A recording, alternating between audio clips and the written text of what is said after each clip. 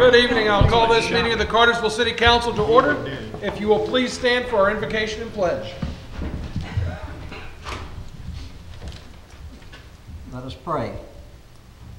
The Creator of all people, of all things, we praise you as we are blessed to live in a place of beauty, sharing in the heritage of the people who seek to know what it means to live in community. Help us to be good stewards of these gifts, that as servants to one another, we bring forth the best in our common life. Guide us to make wise decisions. Amen. Amen. Amen. Please join me in the pledge. I pledge allegiance to the flag of the United States of America and to the republic for which it stands, one nation under God, indivisible, with liberty and justice for all. Ms. Keeling, the roll, please. Carrie Hodge, Ward 1. Here. Jay Stepp, Ward 2. Here. Louis Tonsmeyer, Ward 3. Here. Lindsay McDaniel, Ward 4. Here. Diane Tate, Ward 5. Here. Lori Pruitt, Ward 6. Here. Thank you, Connie. The gang is all here. We have got the minutes of our regular council meeting from August 20th to approve as the first item on the agenda. Council, you've had these well in advance of tonight. Chair will entertain any additions, corrections, or if there are none, a motion would be in order. Make a motion to approve, Mayor. Second that. All in favor indicate by saying aye. Aye. The minutes are approved unanimously. I am very happy to start us off with a proclamation tonight in recognition of says it's the new president of Georgia Highlands, which will be official next week, but Don Green is here, and I've got a proclamation that I'd like to read and come down and present to you if that is fine. And if it's not, you drove all this way, you're going to have to hear it anyway, and I'm going to do it anyway. This says, whereas Georgia Highlands College was founded in 1970 as Floyd Junior College on a single campus in Rome, Georgia, and initially enrolled 545 students, Georgia Highlands College now serves over 5,300 students throughout Northwest Georgia at 5 separate campuses and sites in Rome, Cartersville, Marietta, Dallas, and Douglasville, with a regional economic impact of nearly $119 million. And whereas Georgia Highlands College is a fully accredited state college within the university system of Georgia, offering over 40 areas of study in both the associate and baccalaureate degree levels at one of the most affordable rates in the state. And whereas Donald J. Green began his duties as the 4th president of Georgia Highlands College on September 8th of 2014, and whereas Georgia Highlands College will hold an inauguration ceremony for President Green at the Floyd Campus Gymnasium on September 18th, 2015.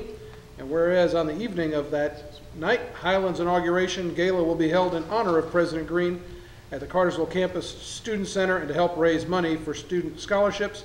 Now therefore, I, Matthew J. Santini, Mayor of the City of Cartersville, do hereby proclaim September 8, 2015 as Georgia Highlands College Day in the City of Cartersville in honor of President Green's inauguration. I will say before I present this to you that we've met on several occasions, and from day one, the energy that you've brought to the campus, the way that you've cared about the staff there, and I think your background in manufacturing and the way that you are thinking about moving Georgia Highlands is going to be of even greater impact. They're going to see greater things than they ever have. And so I appreciate in the short time you've been here, your enthusiastic leadership and your willingness to partnership with industry and to really make good things happen here in our community. So we're appreciative of that. So that being said, I'll come down and present this to you. In fact, I'm going to take a picture. You see how well dressed you are, how horribly dressed I am.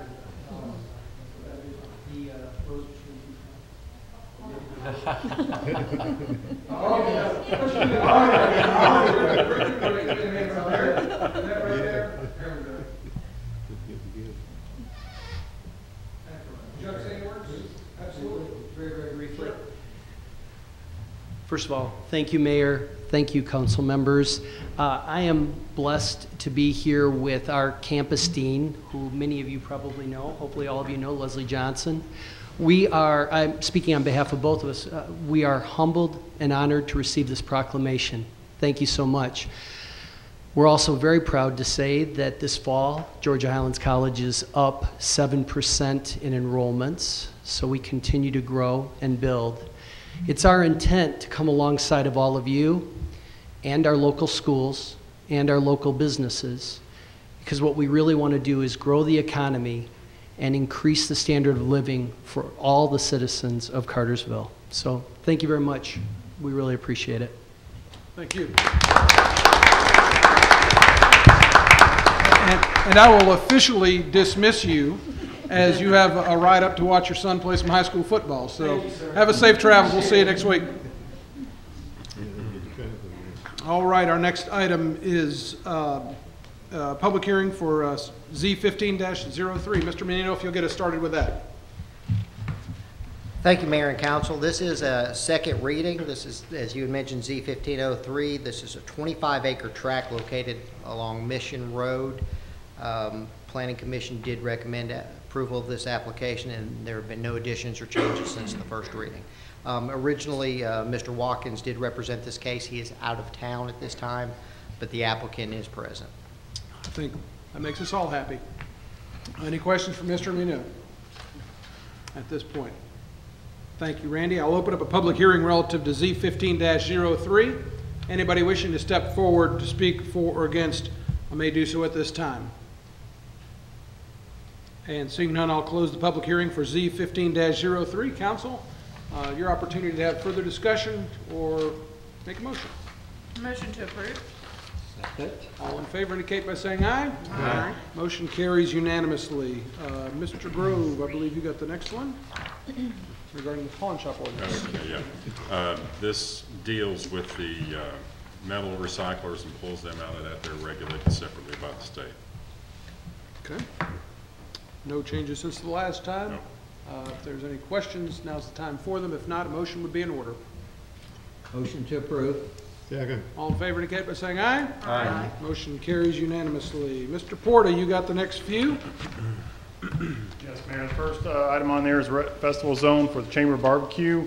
It's coming up at October 8th on Thursday night. They like to hold it downtown in the Founders Oak parking lot area here.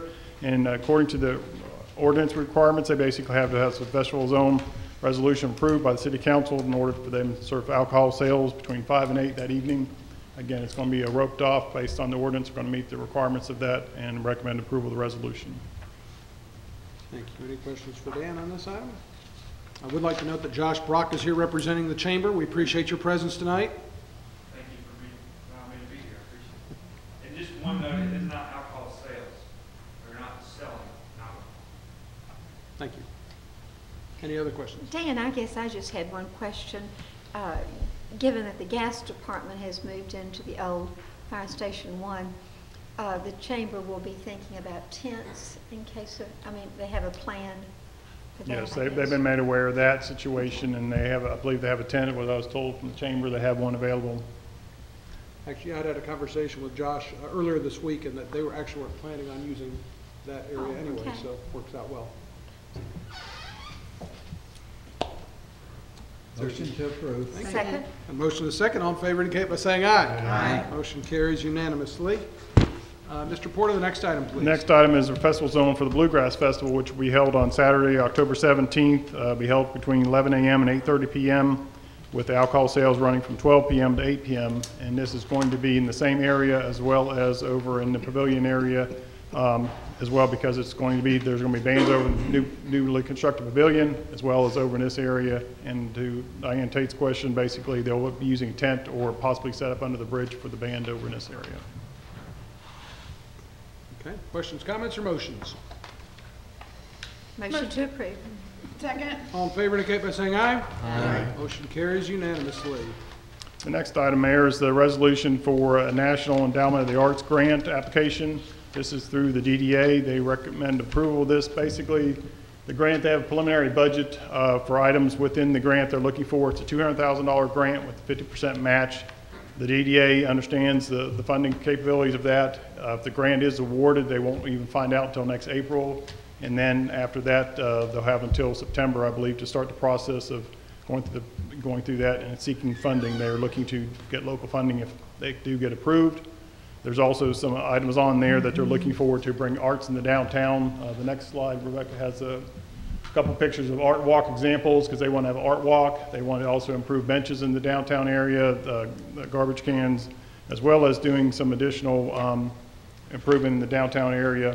So this is, the next slide shows some examples. They want to have a Harmony Park, which is in their downtown master plan, which is part of the Founder's Oak. They've talked about in the downtown master plan, a Harmony Park. That's just some examples of a couple cities that have those, where they have basically, it's a musical instruments that anybody can play.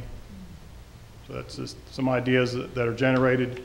They have talked to the Cultural Arts Authority, and they're going to be talking to the Historical Preservation Commission, trying to get everybody on board. If, you know, the funding is accepted, that there'll be a committee set up to work through this and make sure that everybody's in agreement to pursue what's on the grant application. Dan, when will they know about It'll be about April of next year. April 16th? Any other discussion? If not, a motion's in order. Motion to approve. Second? All in favor indicate by saying aye. Aye. Motion carries unanimously. The last time I have, Mayor, is the Matthews Garage vehicle repair. We had one of our city vehicles involved in an accident. It was our fault. The cost of the vehicle repair is $6,750.91, and we have to pay them, and then we'll get reimbursed by our insurance company, less the $1,000 deductible, which is our actual out-of-pocket cost. So I recommend approval of this repair cost. Questions, comments, or motions? I have a question, but I don't want to make it too. How long have you been using Matthews? For as long as I've been here, we've been using them to service our vehicle for body shop repairs. Okay. I'll tell you something about this little lady. I don't want the public to know it. Well, then I wouldn't say anything right now. That's your prerogative. Any other discussion? Motion to approve. Second? All in favor indicate by saying any aye. Aye. Okay, motion carries unanimously. Mr. Sanders, you got the next one, please. Thank you, sir. Mayor, council, this is a bid award item. We advertised for the local maintenance improvement grant resurfacing project. It's to pave 6 city streets in Cartersville. Those are the streets. We had 3 bidders. The low bidder was Bartow Paving Company at $276,524.20. C.W. Matthews was the second bidder at $341,879.17. And Northwest Georgia Paving out of Calhoun was the third bidder at $357,507.20. The grant, the LMIG grant, was for $178, and the required match was $53. So our funding level for this project was $231,000. Asphalt has went up about $10 a ton since last year. That's partly due to demand and scale of the project. This is a smaller project than the one last year we let 2 LMIGs together. Mm-hmm. And so we had a bigger project, so we got a better price. Plus, the economy has picked up a lot, and there's a lot more work out there, so the price of asphalt has gone up. So that's the reason for the $45,000 shortfall. And so we're asking for 2 things tonight. One, for you to award the project to Bartow Paving Company, and then secondly, for guidance on either cutting streets or using 2003 SPLOST funds to make up the difference. Okay, thank you. So any motion that would be forthcoming after any discussion needs to include that direction. We can have that discussion before a motion is made. That'd be probably preferable. But Conversation seems to be that all the streets on that list seem to need the repaving. that is correct. There's a process that y'all have for determining which ones need to be paved, and yes, sir. Those are all well within the range of needing attention. Yes, we rate the roads and give them a score based on the deficiencies, and these are the lowest scoring roads in the city at this time. And I think from our visioning, we're a good bit behind on this, right? I mean, as far as how much we're spending towards paving in general to keep up with sort of our road base, right? That's accurate. Yeah, that's very accurate, yes. What have we looked at what we're going to do to help that out in the future as far as funding? I mean, I know you're looking at funding mechanisms here, so, my question is, in long term, what is our plan?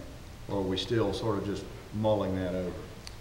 Well, to be on a 15-year recycling program, I need about $750,000 a year, and at current dollar values.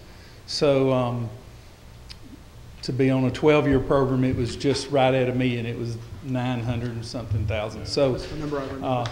yeah, it's close to $1 million a year. Our LMIG grant is only about 178. Now that will go up with the change in the excise tax. We've been told to expect that to go up about 50%.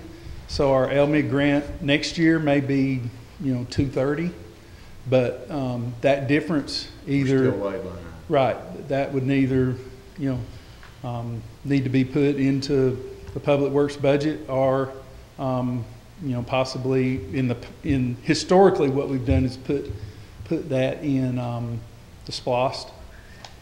Yeah, if the SPLOST were where it should be in 14 and it's not, like we had 3 million designated for that, but obviously we haven't hit those numbers. That's correct. 3 million over 6 years. Yeah, SPLOST is really an ideal funding source for that because, we don't have a revenue source for roads. We don't have toll roads or, we don't charge rates for people driving on the road. So the SPLOST is a very good funding source. Man, y'all are lucky to be living down here because it was up north, the freezing thaw would be killing the roads, so. We're blessed, oh yeah. Yeah, Georgia is we're very lucky that we've got very good construction materials as far as aggregates. Yeah. And we do have not as many freeze thaw cycles, which is what causes the deterioration. Yeah. So our roads do hold up a lot better than they do in other parts of the country. Tommy, I've got a question. When they increased the weight of trucks and then they did the double-decker trucks, was there any more allowance for local streets? I mean, obviously that has a bigger impact. Right. No, ma'am, not really. And that's why most, public works people were opposed the last time that the legislature chose to up the maximum weight because it does create more wear and tear, not only on the roadways, but especially on the bridges. It's exponentially harder on the bridges because those trucks hitting that approach slab on the bridge and the bridge joints themselves, it really causes them to deteriorate more quickly. It can even make one obsolete, can it? I mean, the Yes. weight bearing is. Yeah, it can cause it to have to be posted where you have to post it and restrict the size of truck that can use that bridge.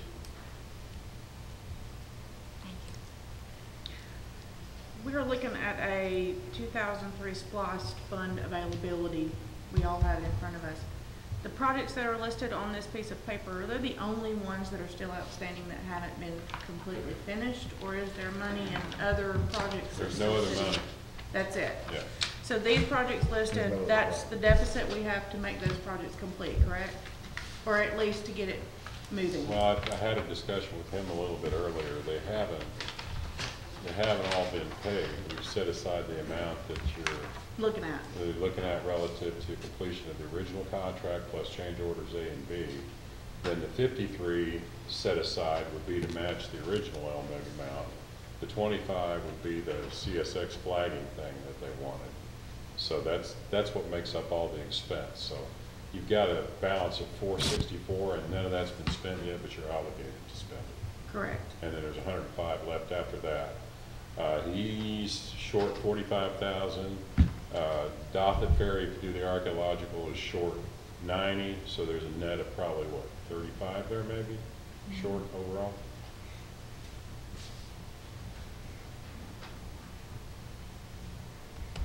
Well, I wasn't here earlier, but I think I've been able to pick up pretty quickly sort of where we are. And, you're in a rock and a hard place. I mean, we got roads that need to be paved, and I'm all for it. And then we got a road that in the future we got to have. So we've kicked the can on it. Eventually I think as a council, we're going to have to, the Dobbs Ferry can, we're going to pick it up and figure out a way to fund it.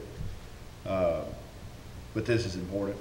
I think that between now and next year, let's really put our heads together to figure out, let's get these roads up to speed. I mean, I won't even say in some of our surveys, it's been even noticed that our roads are a little bit. Jermaine, at the end of the agenda, we've got some stuff that talks about that survey stuff, yeah. Well, I'll make a motion, two-part motion, that we approve the contract with the local guy, Parto Paving, and that we balance this funding out of the 2003 SPLOST. Duly noted that we all are going to have to make a decision at some point about the ferry and pull some money over to get that paid for, but I'll make that motion for you. Second. A motion is second. All in favor indicate by saying aye. Aye. Motion carries unanimously. Thank you, Tommy. Mr. Jones. Next item, please, sir. Good evening, everyone. I think we're all familiar with our screw pump saga, and it is ongoing again tonight. You'll remember, I believe it was June 18th was what kicked off our little episode here with these particular items. We had a bearing failure. The bearing failure allowed the pump to come out of alignment, which caused a gearbox failure, and that's what we're here talking about tonight. We've had the bearing put in, discovered the gearbox problem, and now are needing to replace that part as well. We took bids. Rome Electric was the low bid at $25,682, and would recommend your approval of that. And as we mentioned earlier, if it makes anybody feel any better about this, we're replacing a piece of equipment that has been in service since 1974. So at least we got our money's worth out of the first one. All that's left now is the nameplate. The nameplate, and technically the motor and switch gear could blow up. So, that's about the only thing left on this one. So you're not going to come back to us for another 30 years for another one of these, right? Was there closer to 40? How about not for this one? I got 7 more out there. All right, very good. If there's no other questions or comments, a motion would be in order. Motion to approve. Second. All in favor, indicate by saying aye. Aye. Thank you. Motion carries unanimously. Mr. Hosbrock, you got the next item, please, sir. Good afternoon, Mayor and Council.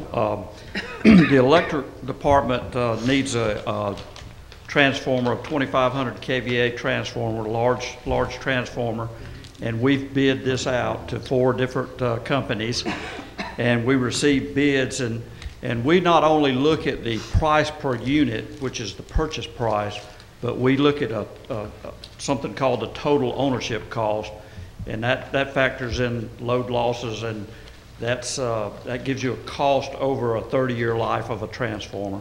So we get those 2 factors back, and we determine what's the best value.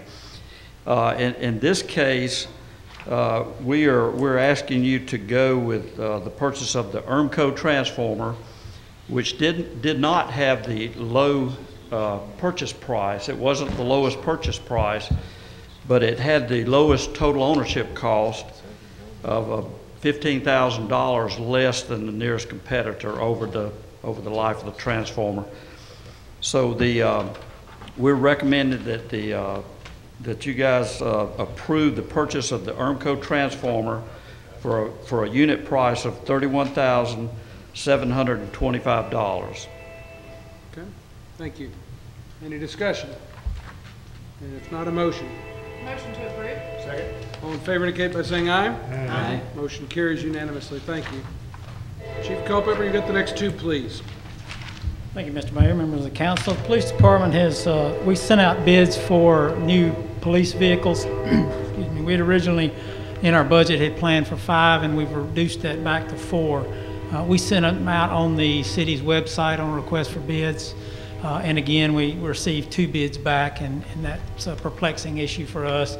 We have notified all the vendors that we've used in the past by snail mail so that they would know how to get these bids. So I can't give you an explanation why so few bids come back, just for full clarity.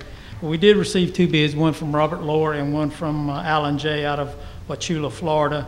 The one out of Florida was a total of 102,380 for the vehicles, and Robert Lohr was at 105,618, which is $3,238 difference. Robert Lohr is higher than the one out of Florida, but because of the good service record that we have on factory warranty work, getting it turned around and getting the vehicle back in service, we feel that this is a value plus quote, and we would like to recommend that Robert Lohr be approved for that bid. We would also ask that you allow us to spend up to $45,000, which puts for equipment and installation, which would put the total amount up to $150,618 in total cost for 4 vehicles. And we anticipate going somewhat under that budget as well. And this is an asset forfeiture, yes. Thank you. Any questions or discussion on this item? If not, a motion's in order. Motion to approve? Second. All in favor indicate by saying aye. Aye. Motion carries unanimously. Next item, please, Chief. Yes, sir. Thank you, Mr. Mayor. It's time to have the equitable sharing agreement and certification signed and sent to the Department of Justice. That's commonly referred to as an asset forfeiture program. It indicates that in the period that ended June the 30th of 2015, we had received $1.1 million in asset forfeiture, and we had spent nearly $710,000 on vehicle and equipment that we would not have otherwise been able to have budgeted for. So we're asking for authorization for the mayor to sign this so that we can get it in and be on time with our reporting. Okay. Any discussion? And if not, a motion. Motion to approve. Second. All in favor indicate by saying aye. Aye. Motion carries unanimously. Hop on up here, Greg. I've seen some things before, but I've never seen anybody come in crutches trying to get with them. Sir? Is it sympathy, the crutches? Oh, yeah. If I'd have brought both of them, I'd have thought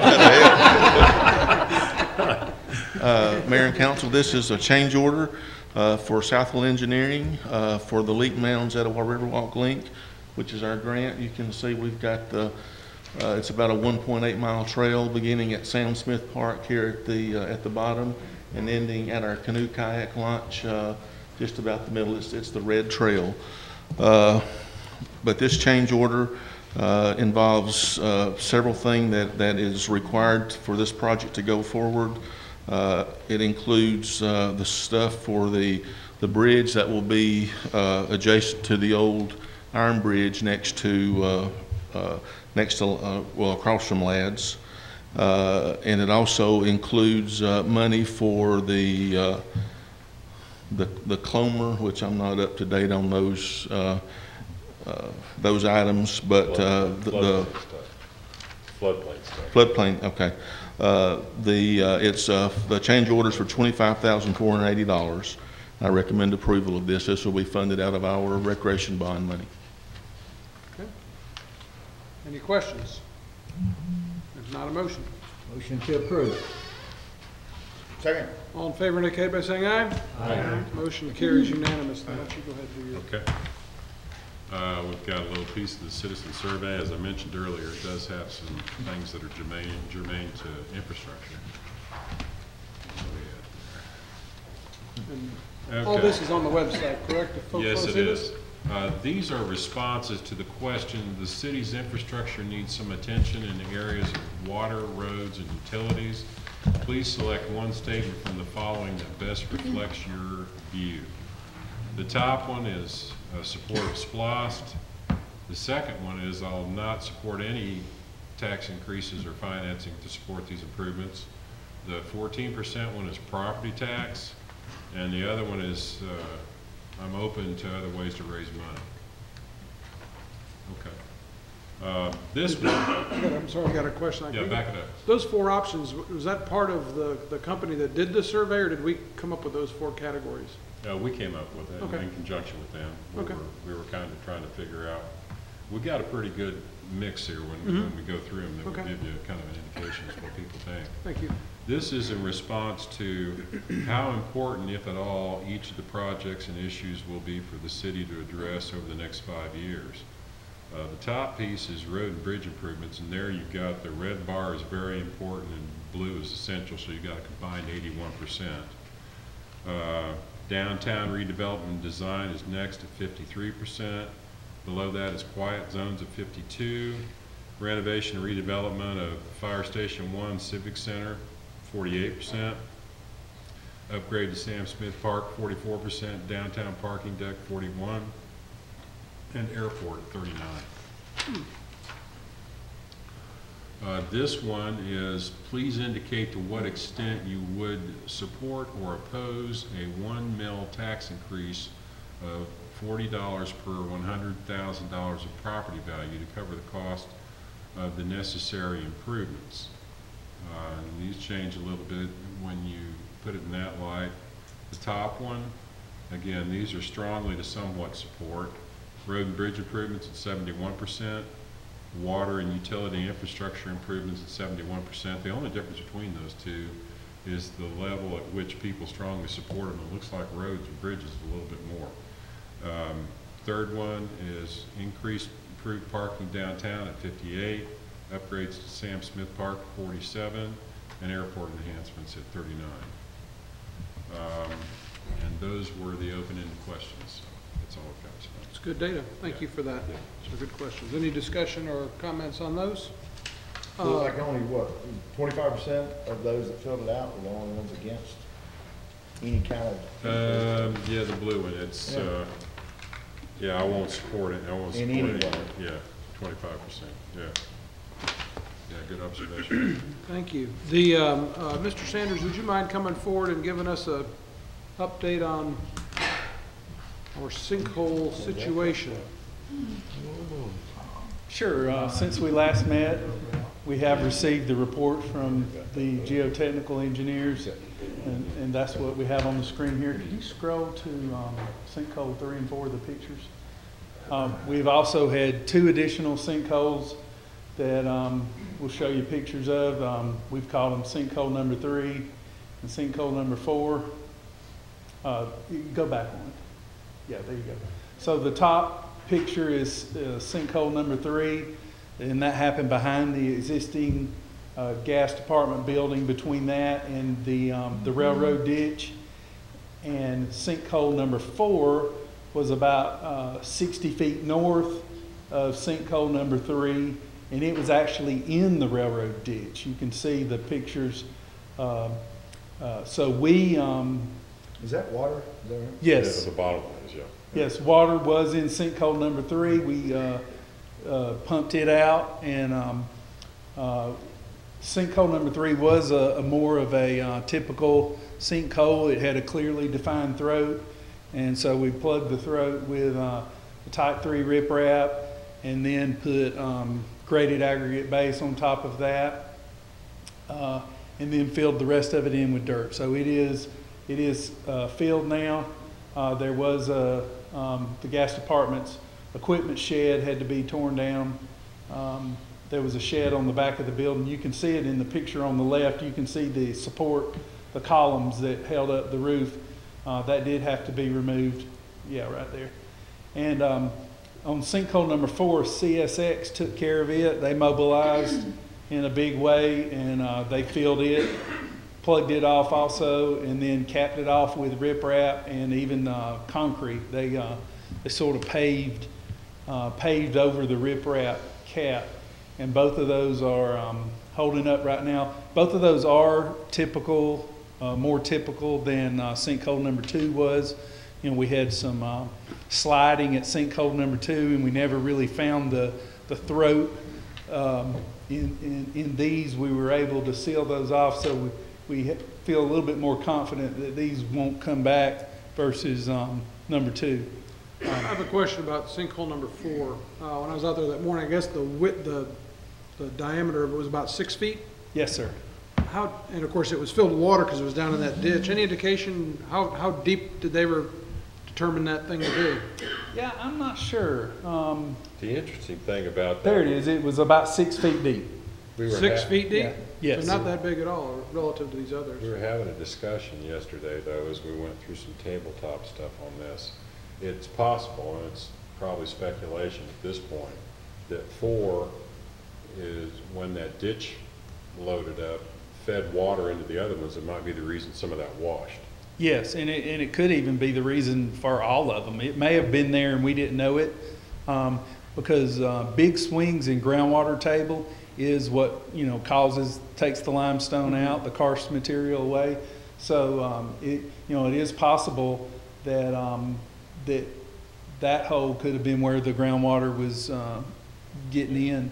But you know, that is speculation, but it is a possibility. We are monitoring the groundwater levels out there right now to try to get an idea, and we have seen some pretty significant fluctuations, and we're trying to figure out, you know, what the cause of that is. But for now, the site seems to be pretty stable. And that, just so you know, the pipe that's across sinkhole number 3, that was the relocated sewer line from when sinkhole 2 or 1 or 2 made its appearance, right? That's correct. And so you had to relocate that. Basically, it came in Monday, and the sinkhole had gone right over the stuff where we rerouted the original. There was also a sewer line in the sinkhole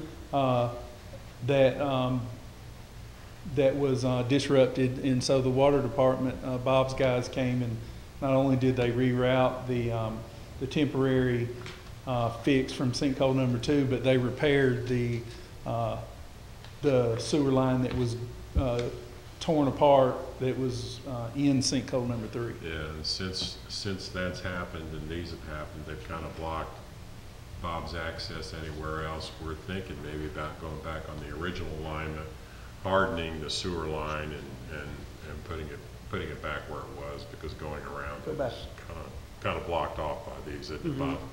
Those are some of the pictures of the repairs.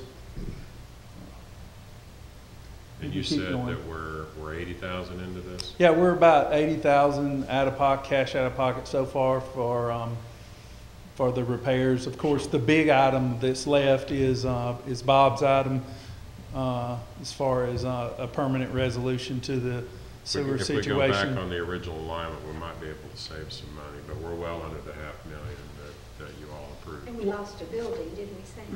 I haven't lost it yet, but with this new sinkhole showing up on the back of the gas building, we pulled all of Gary's folks out and moved them into the fire station.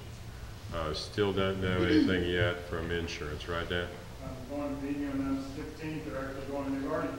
We met out here the other day with their engineer who's seen this report, and he's going to now bring in a building contractor to determine. We don't think the maintenance shop is back is repairable, and then here we're going to look at Gary's building, the fire building, to determine what's done with that.